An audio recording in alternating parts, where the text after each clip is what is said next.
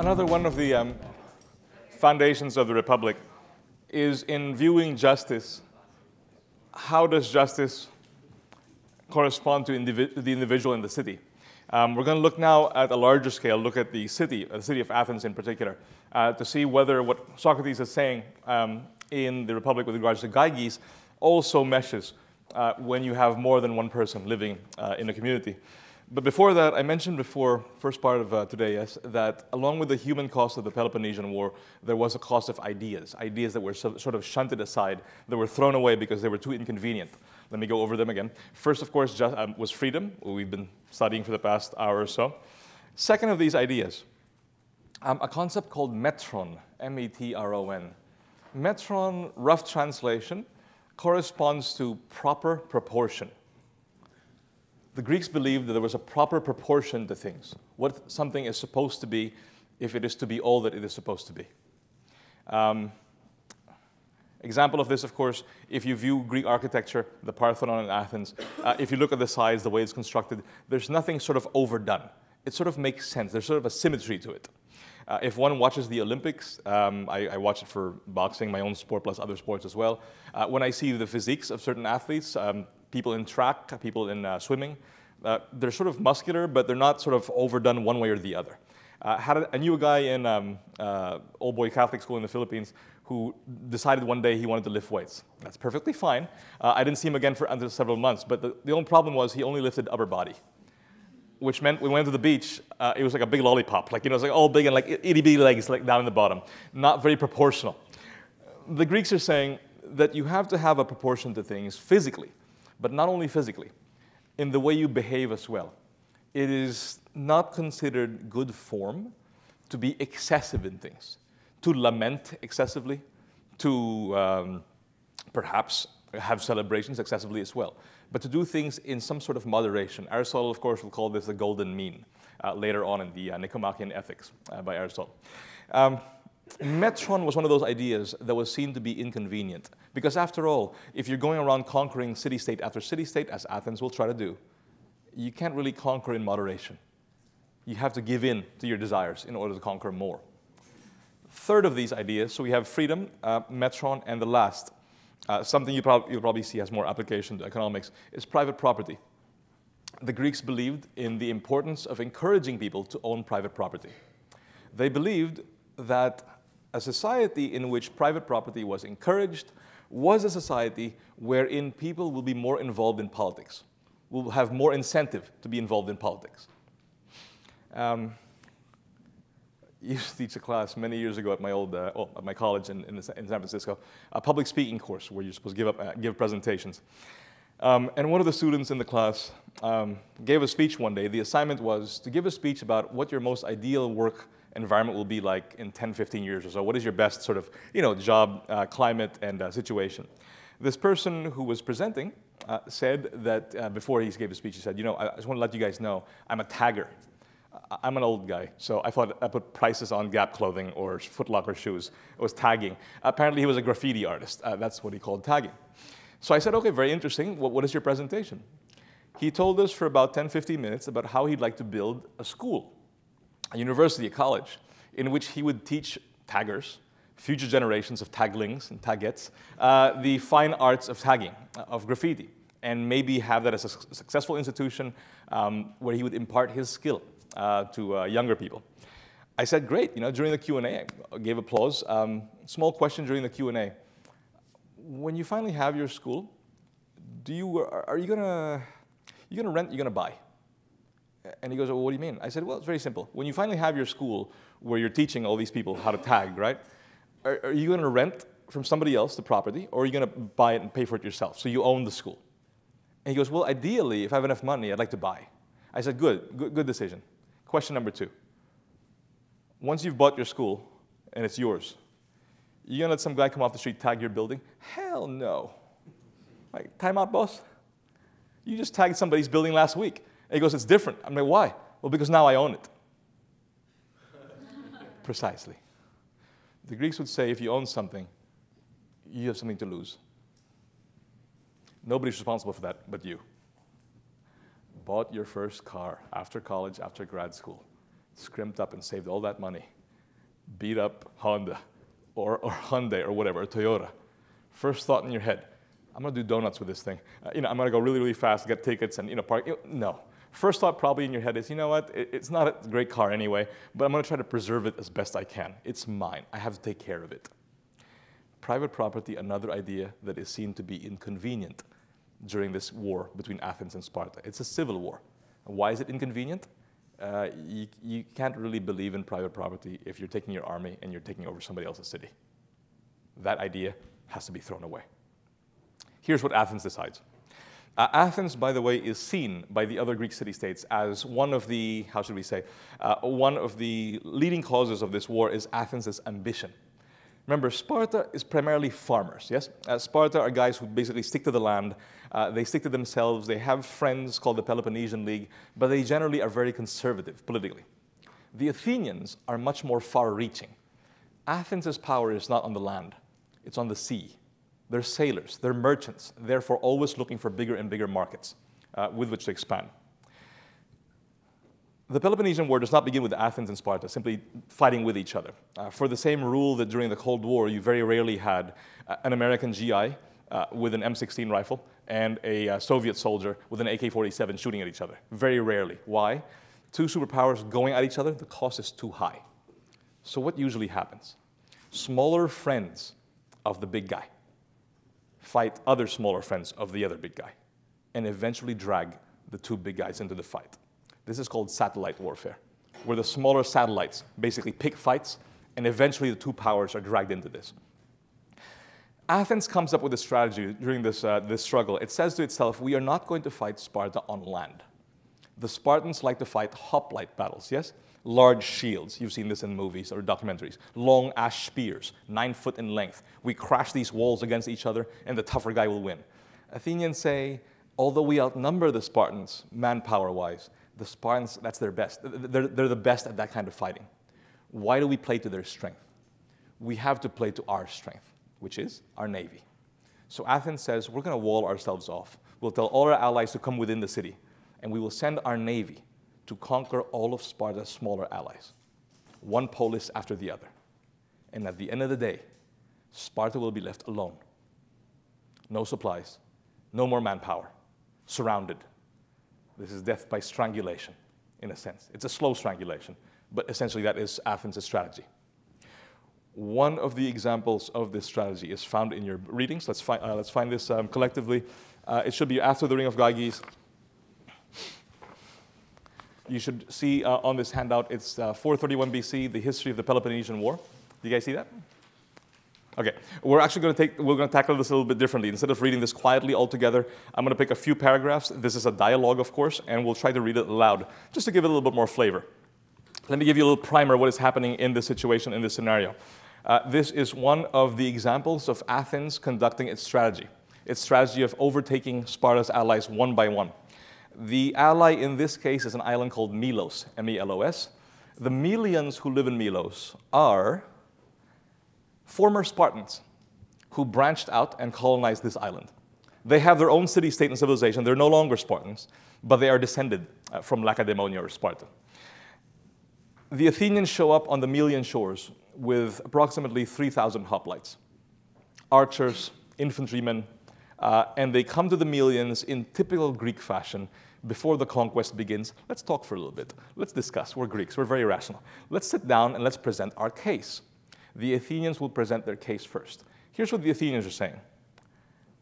Melians, we're not here just to destroy you. We'd like you to be part of the club, the Athenian club. It's a pretty cool one. It's growing, it's expanding, it has great retirement benefits. If you simply join the club, there will be no conflict. We'll all go home, we'll all be happy. Of course, if you choose not to, the cost will be very high. We will see what the cost is at the end of the article. We're going to pick a couple of parts of the dialogue to read aloud. Let's see on page 1.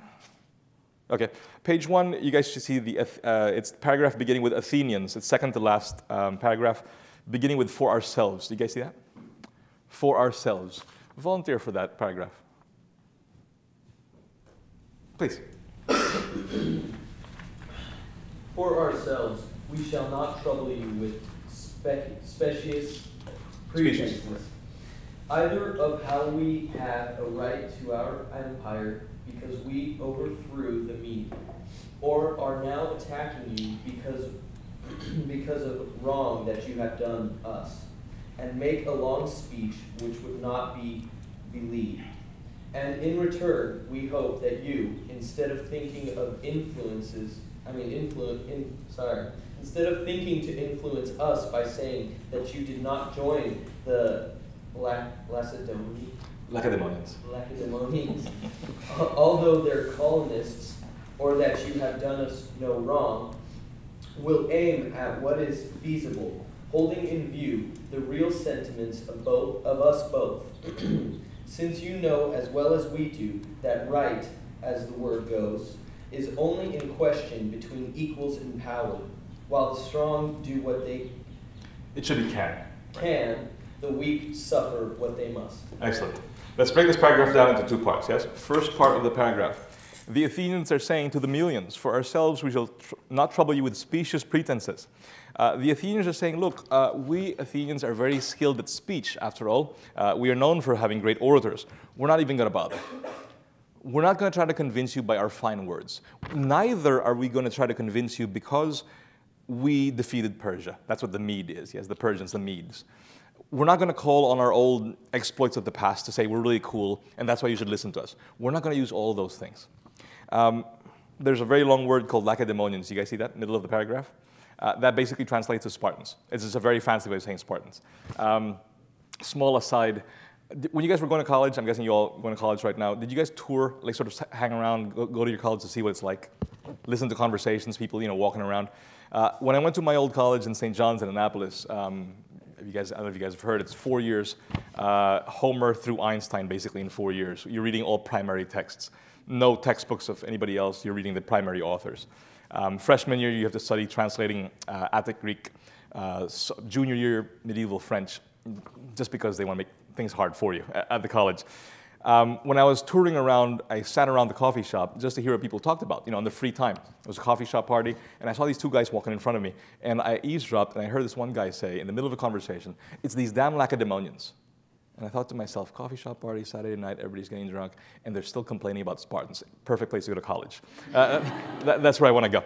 Anyway, that's what Lacedaemonians means. So the Athenians are saying, we're not going to give you all these really cool reasons of why we're doing what we're doing. So what is the reason that the Athenians give for them doing what they're doing? They're saying, we're here to conquer. Go ahead. Because they have a lot more power and they will just crush them, basically. Excellent. And what line do we see that in? Since you know as well as we do that right, as the word goes, is only a question between equals in power, while the strong do what they can, the weak suffer what they must. Excellent. If you have two competing parties, both with equal amounts of power, then questions such as justice, then questions such as right, morality, come into play. By the way, this is very similar to the Ring of Gyges. But if you have an imbalance of the power, the Athenians are saying, don't even bother with these questions. When you have an imbalance of power, what only matters is power. And because you're weak, you're a 90-pound weakling on the beach, you can't lift the barbell off the bench press to save your life, then you got to take it. Whereas me, the Athenians are saying, I got to go to the gym. I work out a lot. I'm more powerful than you. Therefore, I got to do what I want. Quick question. Are the Athenians right? And feel free to read whatever you want into right. Are they wrong? Are they right? Please. Ethically, I would say they're wrong. Practically, I would say that that's often what we see happen. Okay. So you separated into two ways of thinking. So ethically, they're wrong. Why? Just because you're stronger, more powerful than someone, that does not give you the right or make it just that you impose your will on the weaker subject. Very good. I would agree. But why isn't it right? Because you have to honor the weaker individual's autonomy. And not only that, but you may not have their best interest in mind. Right. Well, the Athenians are saying, look, if you just come along quietly, I'm looking out for your best interests. You'll be alive. But they're not looking out for their best interests. Well, how come? I mean, they're saying... Because they're saying, come live under us, and you don't get to rule or have the say on how you live your life. Otherwise, we'll kill you. It's good to be alive. That in this scenario, it's a very good question. The millions are balancing these things, yes? Okay. Excellent, yes? What are we taking away? Because it's not a fair choice to say, would you like to join our empire? And if there's no real consequences, or direct consequences of not joining it, instead of saying, we'll invade you either way. Excellent, but when you say fair, what does that mean? It's not a fair choice. It's kind of a loaded choice. One, two. I would almost argue that they are wrong because they are a satellite of Sparta, and they could ultimately be more powerful with the backing that, they Who's wrong, the Melians or the Athenians? The Athenians. The Athenians are wrong. We can just crush you because we're so much bigger and more powerful. They're scared in the first place. They don't even want to go right to the doorstep of the Spartans. So the Athenians are wrong in what light? In a moral light, in a practical light? In a practical light, I think. Okay, so they're making a mistake, a tactical mistake. Yeah, they could be. They could be. If Melians say, you know what, no, and then hit up the Spartans. Got it. And here comes the cavalry, and that's very good. Hand up. Okay. Are the Athenians right? Is force, please. Well, I think that if by destroying the Melians, you're effectively, diminishing the power of the Spartans. The Spartans could invade Athens. Right. And so that, in a way, is right for Athenian citizens. So it is good for the Athenians to do what they're doing. I don't know that we have enough information to judge. So it could be a good decision because for the Athenians, if they're trying to limit what the Spartans may do, so might as well get this out of the way. Well, you say that they're fighting a war, so yes. The Spartans are attacking Athenians. If the Athenians find this is the way to stop attacks, then yes, it could be that right.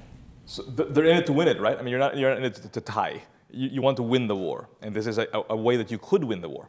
Therefore, it is right for them to do it. Well, if this is going to maybe prevent the cost of death from rising, if you have fewer deaths by taking away the choice of the Melians, if you're going to have a lower death toll, then that could be right. That's exactly what William Tecumseh Sherman and Ulysses S. Grant said in the American South.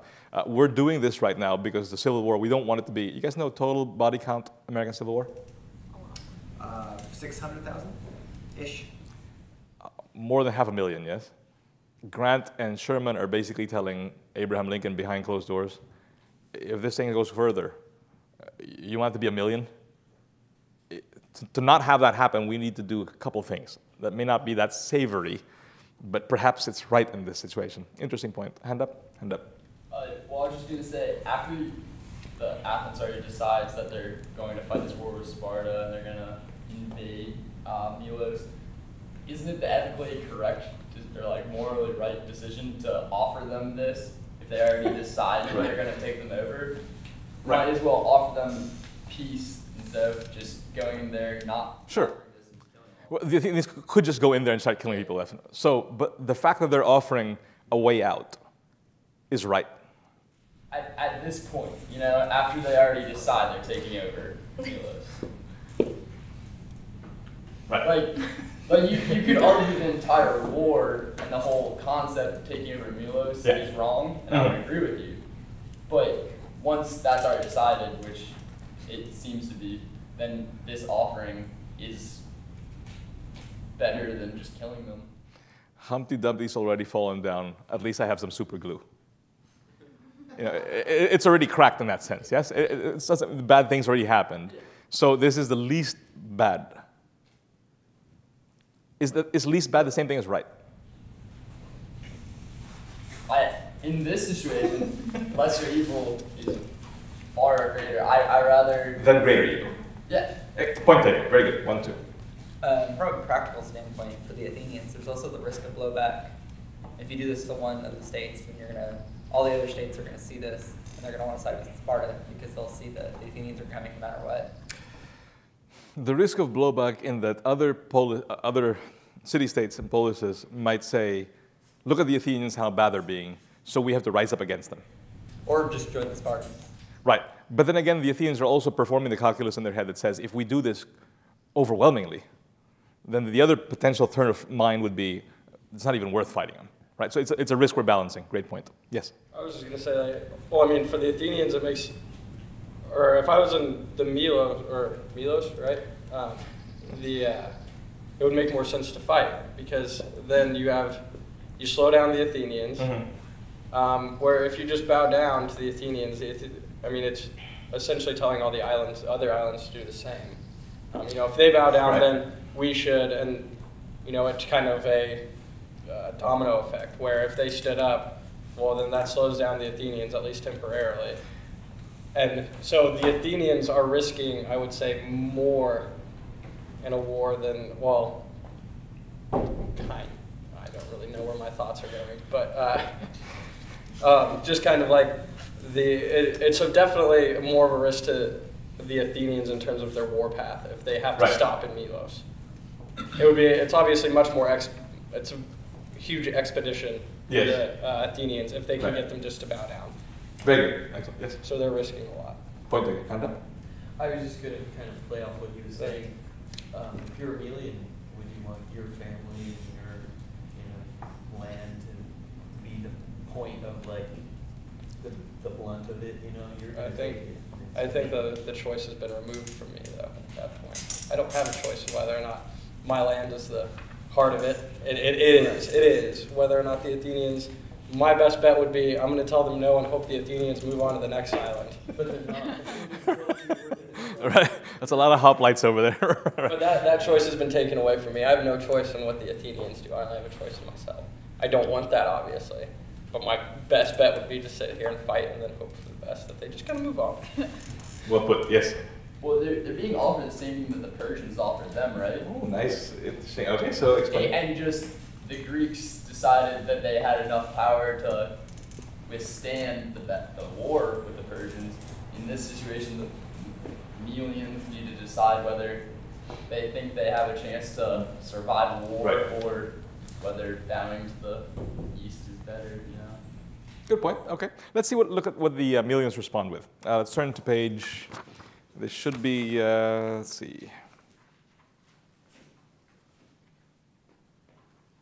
Okay, this is on page 3, so the third page of the reading. Rather short paragraph. From the Melian side, let's see. Second paragraph, beginning with Melians, you may be sure. Do you guys see that on page 3? Volunteer for that one? Please. You may be sure that we are as well aware of you of the difficulty of contending against your power and fortune, unless the terms be equal. But we trust that the gods may grant us fortune as good as yours, and you are just men fighting against unjust, and that what we want in power will be made up by the alliance of the Lacedaemonians, who are bound, if only for very shame, to come to the aid of their kindred. Our confidence, therefore, after all, is not so utterly irrational. Very good. What do the Melians respond with? What is this paragraph? What is it? How is it a response to Athens? What are they saying? They're obviously not saying, yes, we're going to give in. They're kind of saying no. Go ahead. Yeah, I think that they're ultimately saying what they're ultimately saying is like that, we do have allegiance with the Spartans. Right. And so, we're not just some little nothing that you can stomp on. Sure. And so because we're allied with Sparta, they're going to come and help us. That's why we're going to hold out. Okay, that's one part of that paragraph. What is the other part? Yes? They also want to hold the moral high ground. Since we are just men fighting against unjust, their argument, it's the private property idea that you were talking from the beginning. This is our land. We've been here. I think they said earlier it was like 700 years or something. and you guys are going to try to take this away from us. You know, this is both our honor and our moral code saying that we're going to stand and fight to protect what is really ours. Very good. Really quickly, what is moral high ground? How high is it? I agree with you, but I'm just saying, what is it? It's a figure speech, like I'm saying, it's something where they are morally superior, or they're making a case that they're morally superior to the Athenians because the Melians, I don't know the history of the war, but it doesn't seem that they instigated hostilities against the Athenians. Right. The Athenians came Right. to their Mhm. island Right. to kill, enslave, take over their island somehow. And for that reason, that the Athenians are more despicable morally than the Melians, who are just trying to defend what is rightfully theirs by property right. It's a great point. Here's the interesting thing about moral high grounds, yes? If I say, I will not lower myself to do something, or I will not choose to do this option right here, because I see it as an immoral choice, yes? A wrong choice, an ethically wrong choice. What if I say that and now begin saying, I didn't choose the wrong choice. I'm so much more superior to you. In virtue, can there be also vice? Gluttony, wrath, greed. Among all of the 7 deadlies, the first and foremost is pride. It's sort of like the gateway sin. It gets you to all the other ones. And here's the catch. When we begin saying, look at me, I am so virtuous, the needle between virtue and vice, ironically, you're all the way over here. You're virtuous. Yeah, good. You're a good person. But the moment you begin saying, look at me, I deserve all these, there goes the needle. So the Melians have to be careful.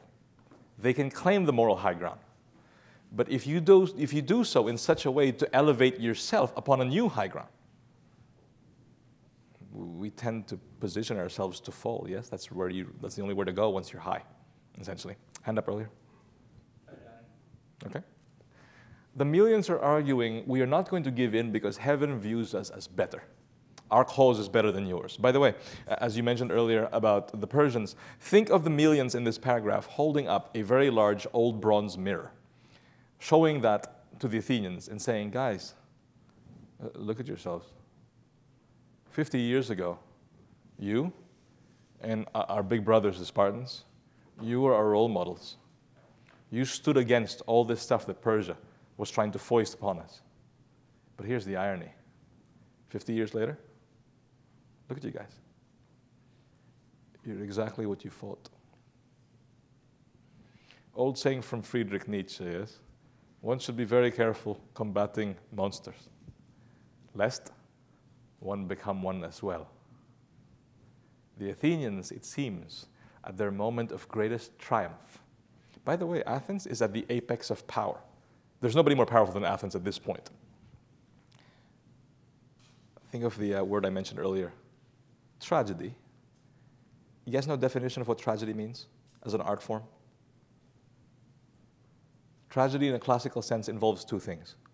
1, great emotional suffering, what the Greeks will call pathos, P-A-T-H-O-S, where we get empathy and sympathy. Second thing that delineates a tragedy, it is the narrative or the story of a fall, a descent. If you read any tragedy, whether it's Oedipus Rex, whether it's the Antigone, whether it's Lear or Macbeth, you always have the main character begin the story at a high point, and at the end of the story, he or she is brought low, at a low point. The Greeks, here's the irony, and again, irony, by the way, another Greek concept. The irony in this situation, during the golden age of Greece, before this war begins, the Greeks will introduce us to this art form of tragedy. But during the war, the Greeks would actually show us a tragedy. one could argue very strongly that Athens, at its moment of greatest power and its height, is the most tragic figure. Socrates would say, in another dialogue called the Gorgias, something that was very hard for me to understand as an 18-year-old kid, fresh from Manila, going to school in Annapolis, Maryland. Socrates would say, it is better to suffer a wrong than to do a wrong. Very hard sell for an 18-year-old Filipino kid who's seen a whole lot of people do a whole lot of wrongs and get away with it. So, why is it better to suffer it? The Melians are making the same argument. We're better than you. You're attacking us. You're trying to take our stuff away. Our cause will be seen higher by heaven. They're using morals, yes? Ethics. They're using this because they have no power. They don't have the power to match Athens. They need to bring something else into the equation. Now, what then do the Athenians say? Very next paragraph. Beginning with Athenians, when you speak. Do you guys see that? When you speak. Volunteer for this paragraph, please. When you speak of the favor of the gods, we may as fairly hope for that as yourselves. Neither our pretensions nor our conduct being in any way contrary to what men believe of the gods or practice among themselves. Of the gods we believe, and of men we know, that by necessary law of their nature they rule wherever they can. And it is not as if we were first to make this law, or act upon it when made. We found it existing before us, and shall leave it to exist forever after us. All we do is to make use of it, knowing that you and everybody else, having the same powers we have, would do the same as we do. Thus, as far as the gods are concerned, we have no fear and no reason to fear that we shall be at a disadvantage. Very good. What then do the Athenians respond with in this paragraph? The Athenian, think of this as tennis. The first volley from Athens, yes? Force. Backhand response from the Melians? Ethics. And now what is the counter response of the Athenians? How do they respond to this ethical argument? Yes? Almost like equality of ethics, like I'm drawing a blank, but everything's relative almost. Interesting. How so? Because they're saying, that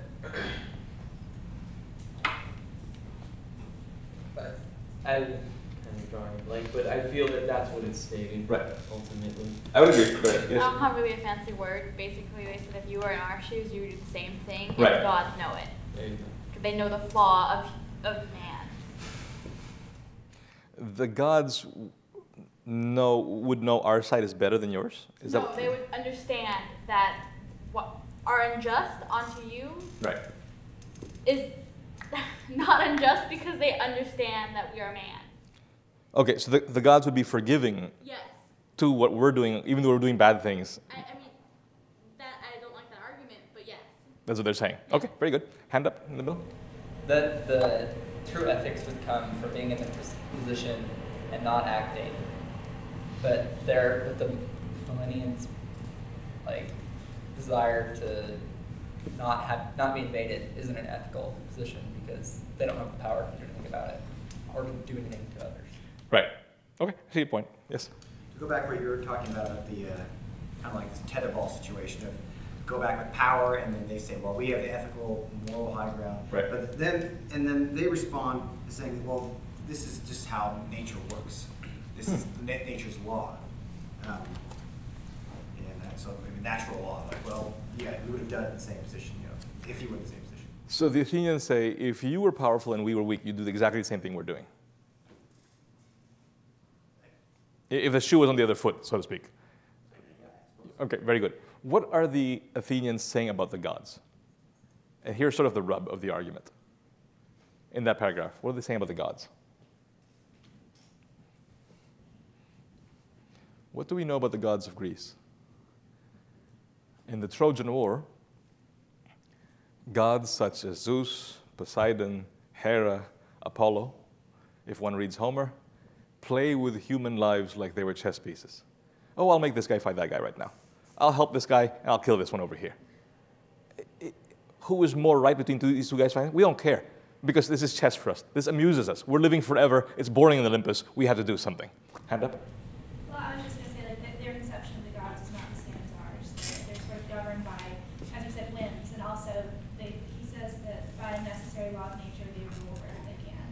so it's the gods themselves are sort of ruled by nature, not necessarily by like a divine right. The gods themselves are subject to this law. Or they rule by the law of nature, not by right, or what we consider right. Okay, I see what you're saying. Yes? Those gods were kind of seen like rock stars in that time period. Okay. And they were flawed, and they were scandalous, and they weren't seen as like our conception of the Judeo-Christian God as being this ominous, perfect being. They, were able to fall from grace just as a hero, a human hero would be. When the Olympian sky father Zeus wants to seduce earthly women, he will transform himself into a bull, Europa, I believe, a swan, Leda, I believe, a golden shower of rain. I don't know how that one works, but a situation with the mother of Perseus. What are the Athenians saying? They're saying to the Melians, bro, the gods who you look upon for moral guidance are just as much Mac Daddies and players as we are. They're no better than we are. Look at them. Look what they do. And here's the rub. They're even worse than we are. Why? Because when the gods do things, they live forever. There's no cost to what they do. Therefore, they can't make a mistake. We were talking about earlier before break. There's no point to a mistake when you can live forever and basically redo it. A do-over, essentially, of whatever act you did. So don't look at them. Interesting, though, that you said flawed. Could you expound on that really quickly? We know the gods are flawed. How? Yeah, not perfect. How do we know the gods are not perfect? Because the stories tell us they're not. Right. Sure. I believe the stories too. Very good. But the interesting thing, yes, that you bring up is, if we know the gods are not perfect, that means that we know what perfection might mean. Well, we can see what their actions are. Right. And we, I guess, impose our conception of what's right and what's wrong, or what would be the right thing to do, or the good thing to do. We impose our conception of right and wrong, or we impose the conception of right and wrong.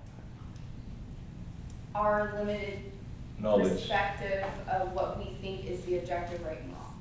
Very good. Another Platonic dialogue, the Euthyphro, Euthyphro. Subject of the Euthyphro is what is piety. Socrates asks Euthyphro, are things right because the gods make it right? Or does right exist separate to whether the gods make it that way or not? In this case, the Athenians are saying, do not look to the gods for guidance because they're pretty bad anyway. They follow the law of nature anyway. So why don't you just give in? I'll sort of give you the quick ending to this story. The Melians are very stubborn.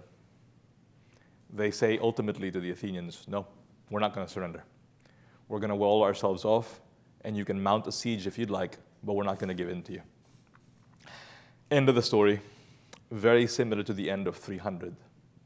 Someone within the walls of Milos betrays his home city, much like Ephialtes at Thermopylae. By the way, Ephialtes, the guy who betrays the Greeks at Thermopylae against the Persians, you guys saw the movie, yes? In real life, he wasn't like bent over with a big, one eye, that kind of thing. He was just a goat farmer who wanted gold, essentially a person who sold his own people out for material gain. Very similar concept happens in Milos. When the walls are finally breached, the Athenians, seizing the city, physically seizing the city, will do two things.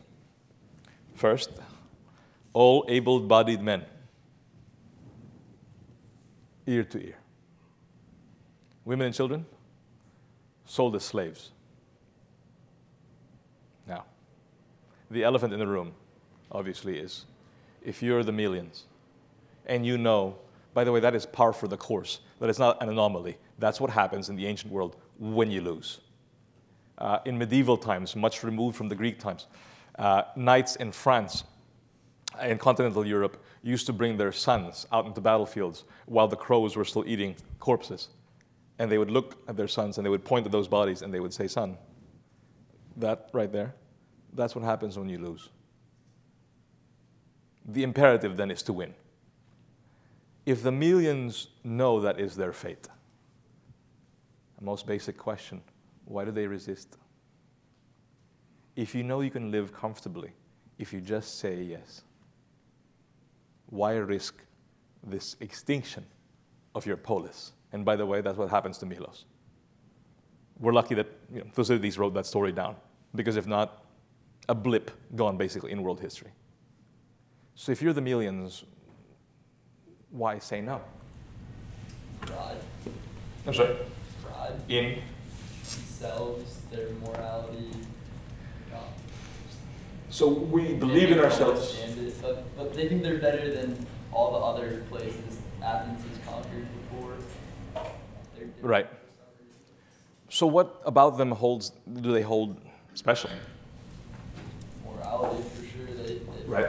thought they were wrong. So we're better, we're more moral, that's the way we're going to fight.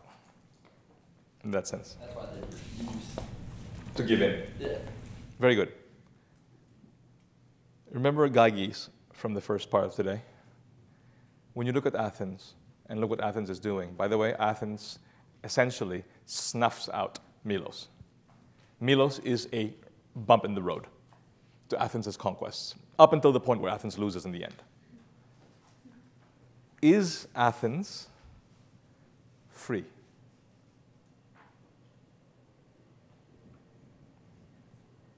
What do you know about freedom? Are they free? No. Very quick no. How so? Go ahead. Because they will have to continue to go on and flex their muscle and be the strongest nation right. and conquer, and they don't have any other option, because if they don't, then they're going to get plowed over. So the Athenians are not free because they are conquering? Because they have no choice but to conquer. They put themselves in a position where they can't get out of it, basically. Interesting. Yes? Yeah. They agree to the ethics which the Melanians put forth. Right. And then they say that they're going to break it. And it's not like they're just saying this in this case, but they're saying it across the board. We're going to expand, even though it's completely against our ethical nature. So the Athenians are, you guys know the difference between an amoral act and an immoral act? What is the difference? Amoral is, it's without morals, whereas immoral is against the morals. So what has to be there for a person to make an immoral act? The morality. So. They have to know. So are the Athenians in this scenario immoral? They're aware. They know? Or the Athenians said we're not even going to talk about it. So by the Athenians saying we're not going to talk about justice or equality, all these really cool things, we're simply going to use force. Does that mean that the Athenians know these things to begin with? Know what rules they're breaking? If a person breaks a rule that the person was not aware existed, yes? Kind of an amoral action. Yes? I think that they understand the ideas, but because of their response with the whole, gods are imperfect themselves ultimately, they kind of overrode that understanding and made it an amoral act because the gods aren't perfect themselves, and so neither are we. So since who we look up, the people or the beings we look upon for guidance are not being awfully good anyway, then bad example, so I'll just do what I want in that scenario. Okay? Notice, if you remember the story of Gyges, what happens to make himself turn invisible? He puts on the ring, yes, but what else happens? It's not just Tolkien, you put on the ring, you become invisible. Gyges is a little bit different. He chooses to turn it. There's a bezel on the ring, yes, some sort of device in the ring. Now, perhaps the most important point of the story of Gyges, and perhaps the story of the Athenians as well. The direction the bezel is turned for Gyges to turn invisible and hence to become corrupted is when the bezel, read as much metaphor as you can into this, according to Socrates, when the bezel is turned inward. When I am looking only to myself, my desires, my needs, my wants, in spite of all else. When I am loving, in a philosophical sense, myself to spite all others. That is pride. The irony, of course, is pride, yes, as you guys should know, or probably already know. The irony of pride is it's actually love, with a twist. The twist being is that the love is only diverted towards yourself. The Athenians, at their moment of greatest glory, begin forgetting that they were once a Greek. They fought with the Spartans against Persians. And now they begin saying, we want Greece to be me. I should rule Greece. The moment that happens, tragedy begins. There is a Roman orator called Cicero. Cicero once, in 63 BC, made a speech against his rival Lucius Catiline at the floor of the Roman Senate. Cicero said, "Quousque tandem abutere Catilina patientia nostra." How long, Catiline, will you abuse our patience? I have abused all of your patience long enough today. Good job working. Good job.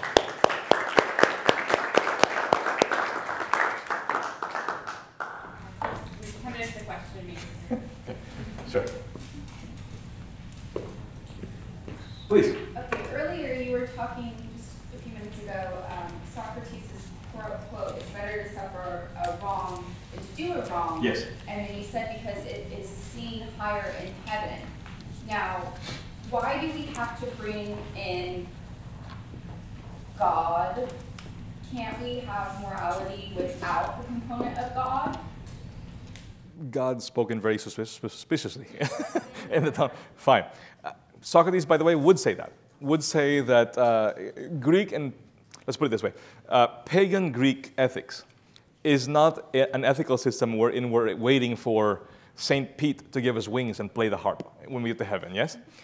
You guys know what the Greeks believe once you die, what happens to you? If you're really lucky, you end up in the Elysian fields. If you're really, really lucky. You know, bright fields where you just hang around like hay all the time. I mean, who knows? If you're like most people, you die and your soul goes to Father Hades in the underworld. And what does it do there? It becomes a shadow and it floats around for eternity. The only sense you have is smell. The underworld sucks, basically, you know, along those lines. So to the Greeks, if the afterlife is so meaningless anyway, then the reward for goodness must come in this life, not the next.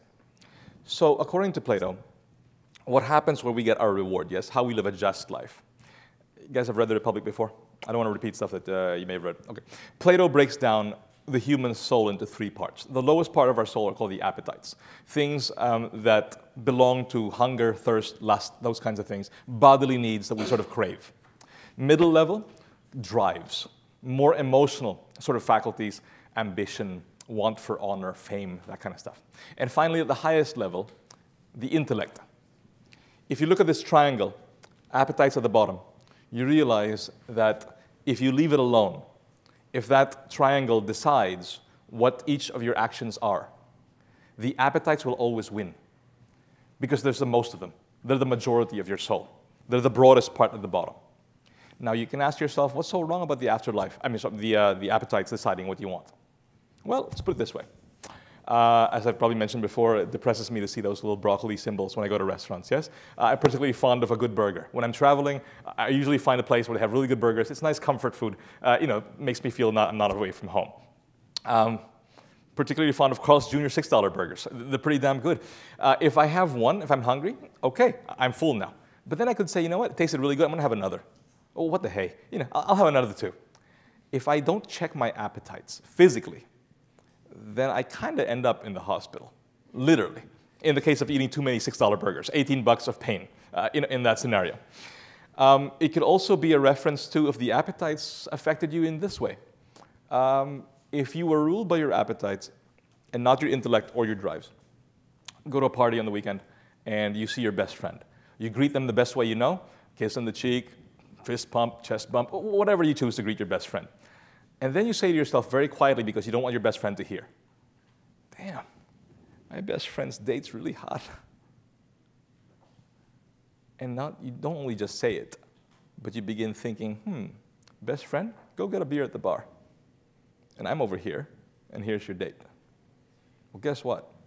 If you act on the appetites, tomorrow morning, you may feel pretty good tonight, but tomorrow morning you have one less best friend.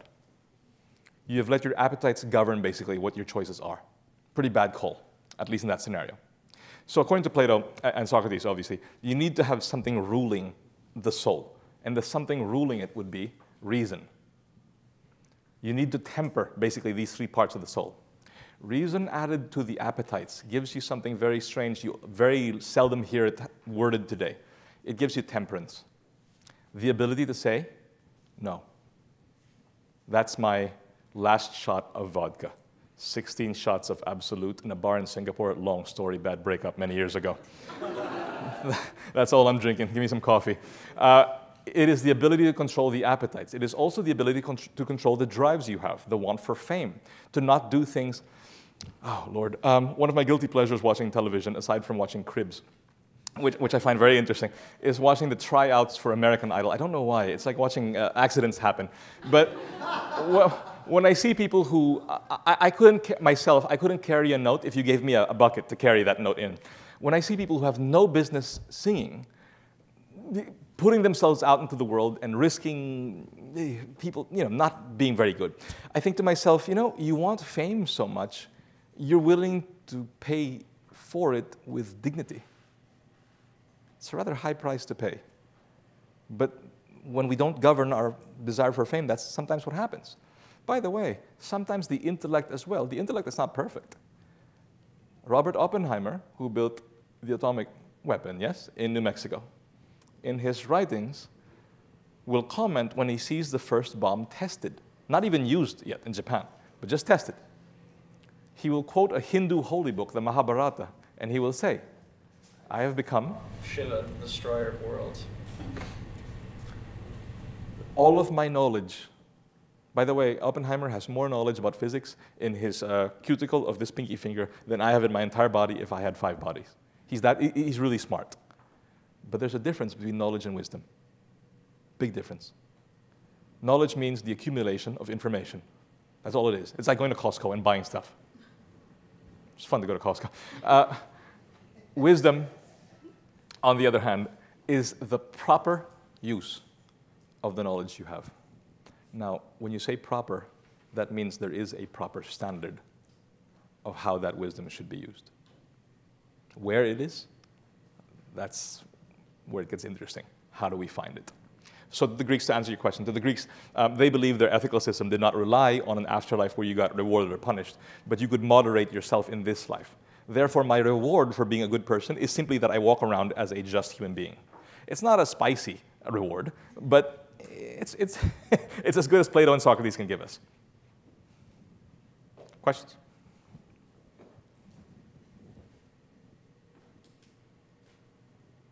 You guys are good? Good work today. We'll see you. Have a good week.